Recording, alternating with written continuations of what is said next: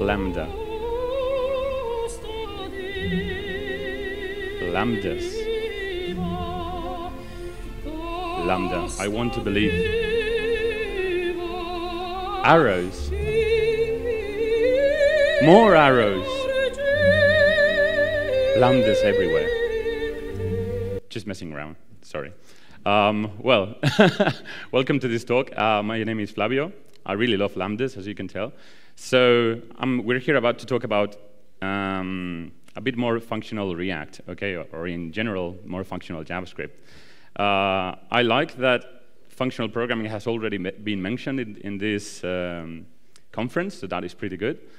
And we're talking a bit more, expanding a bit more on this right now. So it has been said also, and it's quite overheard, like they say React is functional. Have you heard that? What's your experience? Yes, right? Okay. Everyone has heard that. But then, if React is functional, why all those class and extends?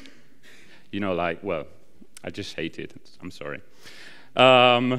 So to do a bit more functional React, I could just talk about it, but let's just do an example. We're going to refactor some code in a more functional way, and we're going to see what benefits it has, which trade-offs, if it is worth it, what problems might go into that, and whatnot. So I could have chosen literally any component in the world made with standard React, but I chose one that I especially like because it's awesome. The creator is here, by the way. This is the React Toolbox imitation of the Airbnb's calendar.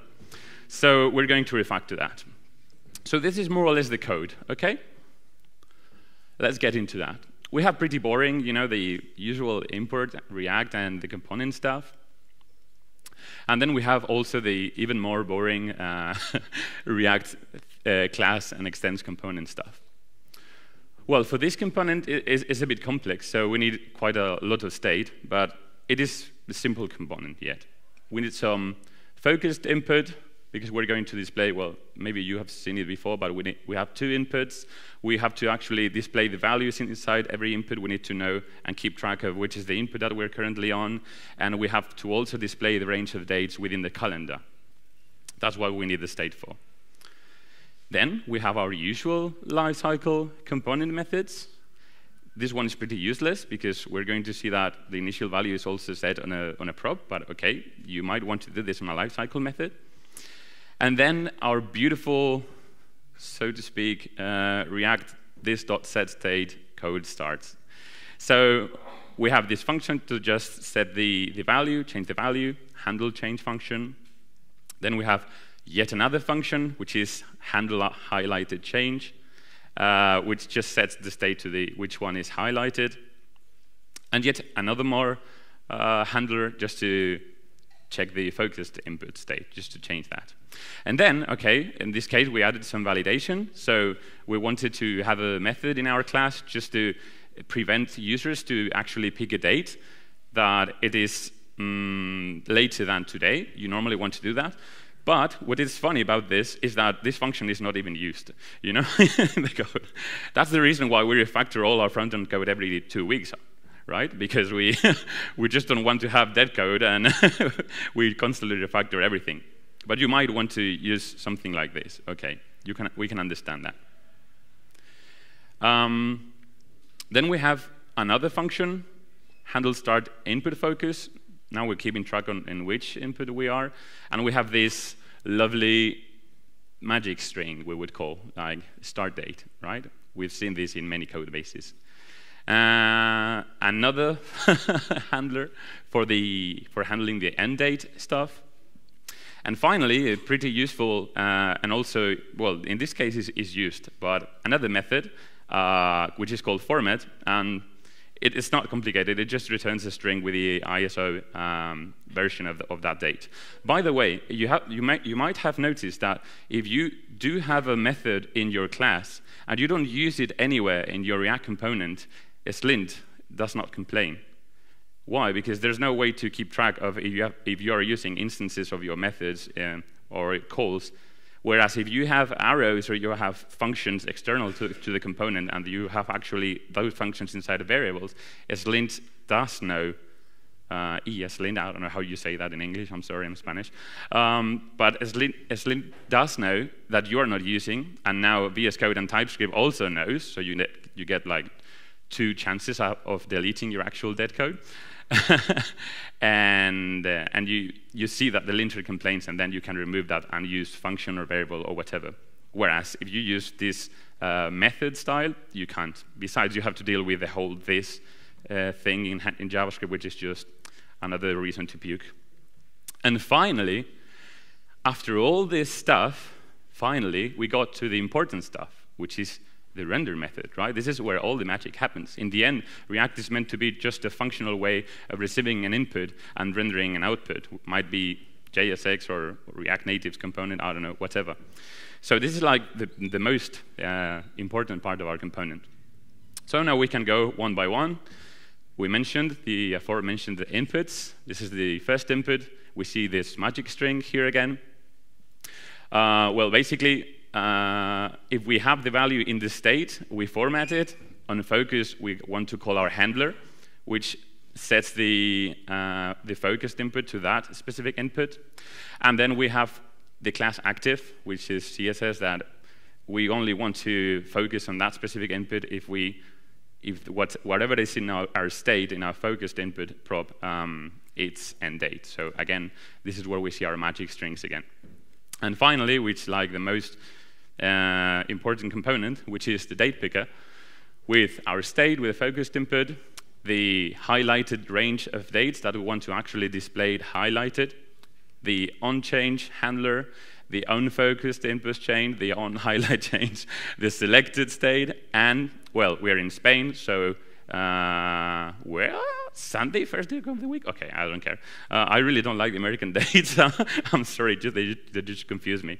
And then I mentioned this thing about the lifecycle method, setting the default date to view date, well, to today. But we have a prop to do that. It's good to have default, but you could do it somewhere else, right? So in this case, we're setting the default date to this specific date, so there was no need to add a lifecycle method for that. Yeah, I just mentioned that, thank you. So how are we going to refactor that to be more functional? Well, how many of you know Recompose? Nice, okay, so there's a big audience that yet haven't heard of it. I just love it, so let's go. You can see that it's pretty much less code, but let's see what kind of black magic this is. So we don't need a component name input anymore. This is where we import all the important stuff. Of course, Recompose has a compose function, which is like awesome in functional programming. And then we have this weird with state, which is in reality it's a higher order component we're going to use. We'll explain how that is used. Well, we're refactoring, aren't we? So I got rid of the of the magic strings so that just to be happy. And this is just because I'm a freak about dates. I mean, you know, instead of using moment, if you don't know React FNS library, it's like maybe a fifth of the size of moment, and it just works great. I just wanted the format function, so this is like the minimal dependency you need to get formatting like very, very nicely out of the box. And what we do normally in Recompose, as the name might imply, is you compose all the things, or recompose them. So compose is a functional method. You might be familiar with it, or you might be not, but it's quite easy once you know it. And then you can ask, okay, now we use this with state handler, this higher order component, but what does it actually work? How does it actually work? I mean, what is this magic? Well, it receives 3 parameters or arguments. The first one is actually the part of your state, the name you want to give to that slice of your state. The second argument is the name that you want to give to the handler for that section of the state, so you don't have to worry about the rest of the state anymore. You just have a handler for that section. And the third argument is just the default state that you want. So you can see, as in our previous definition of set state, we had the default state also set to some objects, we can do that, because you can pass anything literally as the third argument, and it will just work. So we do this 3 times because we need actually like 3 slices of our state, and of course 3 handlers. So focus, highlighted, and value. And then right now, I mean, you've seen how quickly now we're in the render method, in the important stuff. So how does this work? Well, because everything in Recompose, or almost everything, are higher order components. You can use the compose function either from Recompose or from Lambda or from Lodash. I mean, lots of libraries have this function. You can implement one yourself. It's just a reduce function that takes all the functions and turn them into just one function. And now this is like the enhancer. This is like the actual higher order component we're going to use, and we're going to just pass our render function. You see, everything is using arrows and const and just stateless components, functions, and everything is very, very functional. So here we have our usual props. You can just do props here, but I like to destructure all the things. So we need the focus, the highlighted, and the value, which are the slices of the state, and the 3 handlers, which is on change, on focus, and on highlight. Then we can use it as we saw before, but this time the code looks a bit cleaner. And again, the same thing for the date component. And literally, that is it. So, OK, you might be saying, it was pretty tough. I mean, you get used to that. It's actually 50% less code. I mean, literally in this example, and it can be even more in other code bases. And you might be wondering why this philosophy of less is more, because, you know, there are some statistics and actually scientific things that prove that the more amount of lines of code you have, the more bugs you have. So you want to keep your code base as small, as maintainable as possible for you to be easier. OK, so we did refactor with Recompose our date picker. But does it actually work? I'm selecting this my next holidays. Yeah, it works. OK, exactly as expected. Nice.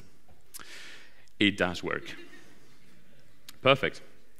OK, so this was one side of the talk, and now let's go for another pro tip regarding functional JavaScript. Maybe these are just maybe better reducers. Whom of you is just tired of typing the word switch in your reducers? Come on. OK, I'm not alone. Thank you, world. I'm going to teach you or to show you something very, very nice. I hope you like it and you use it. I promised in the description of my talk that I was going to talk a bit about Fantasyland and the whole thing that the Lambdas are awaiting. And it's true. This is the bit of Fantasyland that we're going to use. So for those of you who are not familiar with it, Fantasyland is like some kind of spec regarding functional JavaScript, which is like a standard heavily inspired by Haskell and other FP communities. So Folktale, this library, is just an implementation of the Fantasyland spec. So we import maybe from Folktale. These are our actions, you know, that just our functions that return our state, and maybe a payload if we need that. And these are our handlers. And as you see, the name for this function matches exactly the name of the function I'm assigning as the handler, so I don't have to type it twice or whatever. If I pass a string, inc or dec or inc by, since the functions have exactly that name, this is the only object that I need with all my handlers. And you can spread that, you can have it in multiple files, and then just merge into one. And after that, this is the one single reducer that you are going to need in your whole Redux app. Whom of you are familiar or have heard of pattern matching? Have you heard some pattern matching? OK, so this is like an attempt to bring pattern matching to JavaScript, but not really. It's just a funny syntax. So in here, we take maybe, which it is from Haskell, but well, it needs some learning, but once you get used to it, it's very, very type safe and very nice to use. And we say from nullable, because the type of the action we're trying to match might not be there. So we need to have this from nullable handler to make sure that the value might be there or might be not.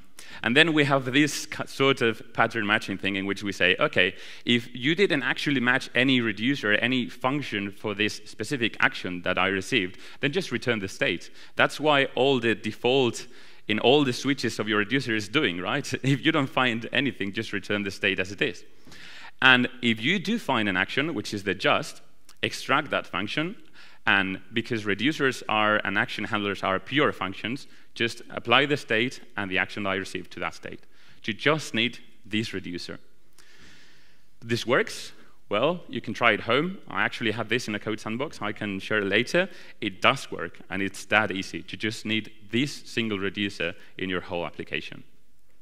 Whom of you have heard of Crocs, or maybe you have tried it? OK, yeah, it's not very known, but it's another functional library. So maybe if you don't like the whole pattern matching stuff, Crocs is like more modular. It has all the functions more or less that Lambda has, but also adds some ADTs like maybe, like either, IO, and all that stuff. So we have the same handlers, the same actions, and now we say, OK, safe returns a maybe after a predicate. So if we're saying the predicate is if it's not nil, if it's not null. And this is putting everything inside a maybe. And this either takes two callbacks, one from left and for right. Left is it doesn't have a value, and right it does. So if it doesn't have a value, the else goes first, then just constantly return the state. Don't do nothing to the state. The constant function doesn't touch anything. And if you do have this function, then without unwrapping it, as in folktail maybe, just apply the state and some actions. And if you try this, it works exactly the same. Does it actually work? Well, this runs React, so it should work. Yeah, it works. OK, so that was all, and thank you.